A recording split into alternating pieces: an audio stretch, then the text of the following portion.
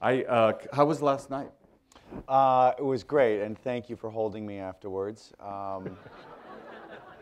Let's just get right. No, we showed the movie here last night, and it went very, very, very well. It was very well embraced by you nice people here at South by Southwest. It's an honor to be here. How many here saw it? Wow. All right. Are there any surprises? I know you've been in Toronto, and I know you've been here. Are there any surprises when you see it in full screenings now? No. There are the parts that are tough to watch get predictably quiet. What are those? And well, there's a menstruation sequence in the movie, Jeffrey, that was a bit of a big swing for me and Andrew Dodge. Andrew Dodge, sitting front row here, who wrote the film. Stand up, Andrew.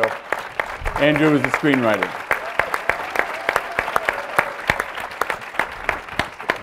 So if you've got any issues with the film, It's Andrew. okay, it's not my fault. No.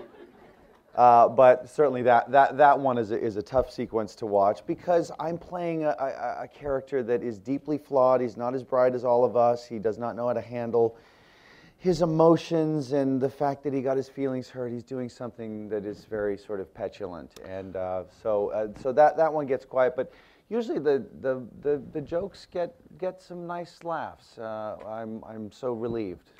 I have a question about. Okay, so. You have all the choices of all the scripts and all the venues you really. have. Not really. And this is your first, although I've been under your wonderful directorial baton and you're an excellent director, and this is a fabulous film, but this is your first venture out as an independent directorial filmmaker. Why this particular script? Well, Andrew and I both have black coal hearts. Comedically, we go pretty dark. But I think what I saw in Andrew's script, and would lead me to believe that we share this as well, is that there, and I learned this from you, quite frankly, that there needs to be a reason for a character to be doing something that is funny. I mean, sure, you can write a funny joke, and you know, anybody can say a funny joke, and you're going to get a laugh just by its very definition. It's just a good joke. But if you're going to make an audience laugh through behavior or situation, et cetera, there needs to be something under it. And as a consequence, there usually is not a lot of, one of Jeffrey's terms, and not a lot of winking that's going on. In other words, it's deadly serious to everybody inside the film. It's not funny to them, and if they heard anybody laughing, they'd be deeply offended. And so that's what this film seemed to have. There's a deep vulnerability, and it's a drama to everybody inside it. And so that was challenging to me, to be able to direct and manage that tone, that effort. You mentioned the word tone. Did you guys ever,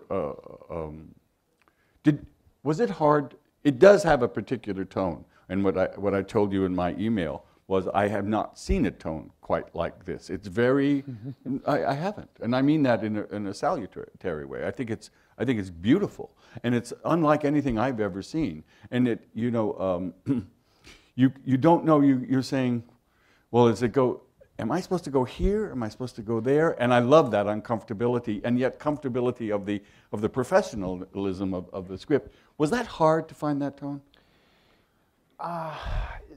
The acting part of that tone was not difficult to find because the comedy that I tend to do lives very close to drama anyway. I'm usually playing the straight man, or I'm reacting for us.